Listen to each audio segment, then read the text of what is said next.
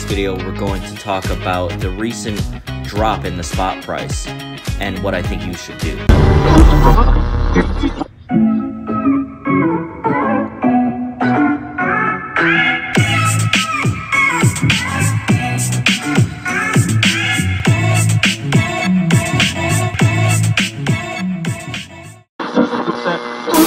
Hey guys, Tennessee Silver Stacker here. If you haven't already, please go ahead and subscribe to my channel. It would mean a lot to me as I love making these videos. Also, head over to my Instagram, Facebook, and Twitter pages and follow me there for daily pictures and videos. All links are in the description below. So the silver spot price is down. What does this mean? What should you do as a stacker now that the spot price is down? Do you think it's going to go any lower, or do you think it's going to basically stay around where it is for now until it just skyrockets back up? For me, I really don't know. I don't know if I should try to be purchasing as much as I can right now, or if I should wait a bit, because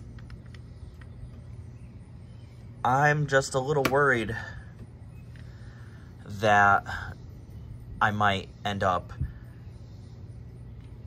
purchasing more right now and then it's going to go down, say, another $1, which is a big jump. Silver not too long ago was, what, $28 an ounce? And so with it dropping this much, that's a significant change. Since I keep track of all of my silver, like whenever I make a purchase, I tend to write down in my notebook, well, really on the Notepad app, that I bought an X amount of silver and what I paid for it, what the spot price was. And I really do my best to keep track, because that way I can know what my average is, my dollar cost average.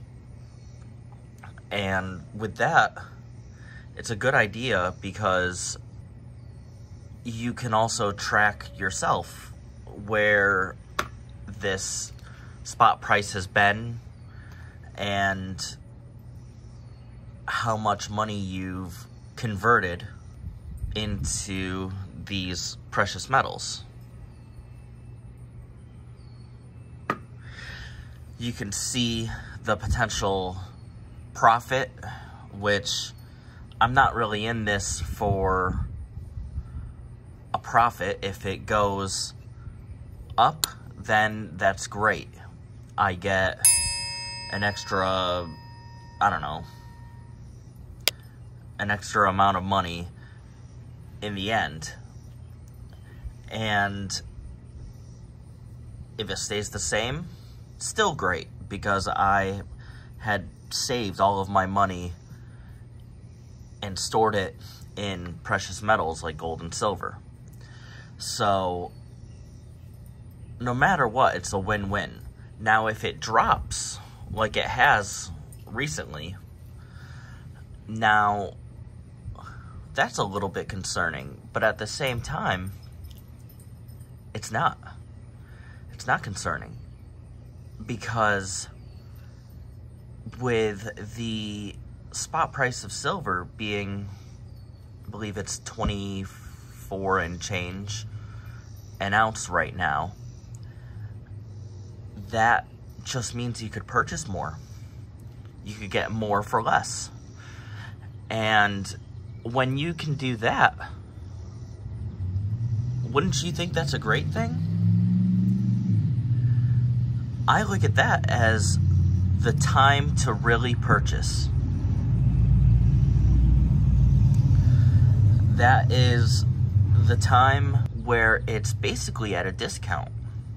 I know that eventually it will go slightly up, if I was all that worried about it, then just like with stocks, I've made so many mistakes with stocks where I had purchased the stock, and it was rising, and then it started dipping, and I would sell it because I got scared. I didn't think. And then I kept on watching the stock, and yeah, it went down, but then it started going way up, and I missed my shot. That actually happened with Dogecoin for me. I had purchased it when it was like 0.005, I believe, or 0.004 cents. And then I ended up getting scared. Not really scared.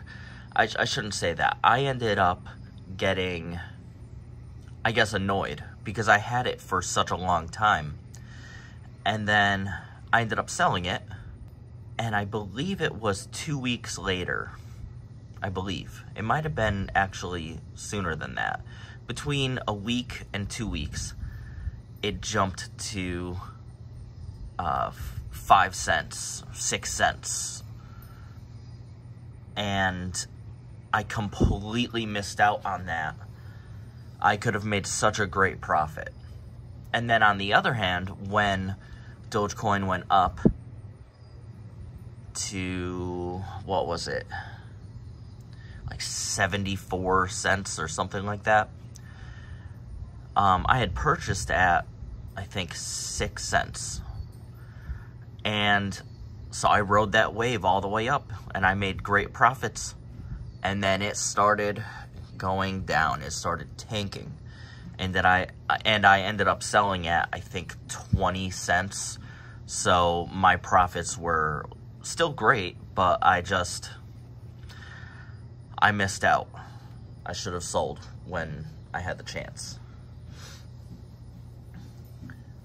But what I'm getting at with this is, if you are the type of stacker that is dollar cost averaging, then you're not really missing out on, did I buy when it was too high? Did I buy when it was too low? Or, I mean, that's not really a problem, buying when it's too low. But you're not putting, I guess, all of your eggs in one basket when you're purchasing at that time of purchase. If you're buying 2, 3, 4 ounces at a time, 5 ounces at a time, and the spot price goes up, and you're purchasing every 2 weeks, every month, then over time, the average is going, your average, you want it to be as close to spot as possible, right? And if you're doing that, then you have the best possibility for it to be closest to spot price. As that spot price rises, your average will get closer and closer to that spot price. And no matter what, you will be profiting. So that's one big thing to think about with that. Now, right now, I do not have the cash, fiat, whatever you want to call it. I don't have the currency to go out and purchase any silver right now, as much as I really, really want to. I do not have the funds. So I'm not going to be doing that right now. I wish I could. That would be awesome. When I first got into stacking, the spot price was, I think, $22, $23 an ounce. And I'd have to look in my notes again for that. I know that it went down to as far as, I think, $22 and change an ounce. I might be wrong. It might be $23.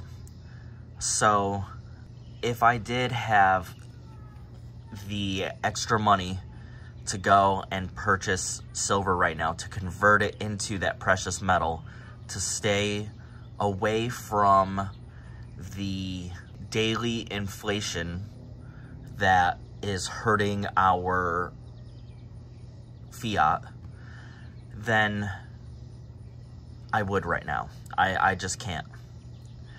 And that's another thing that you really have to be careful when you are purchasing your precious metals, when you're converting your money, because one of the biggest things you do not want to do is overbuy.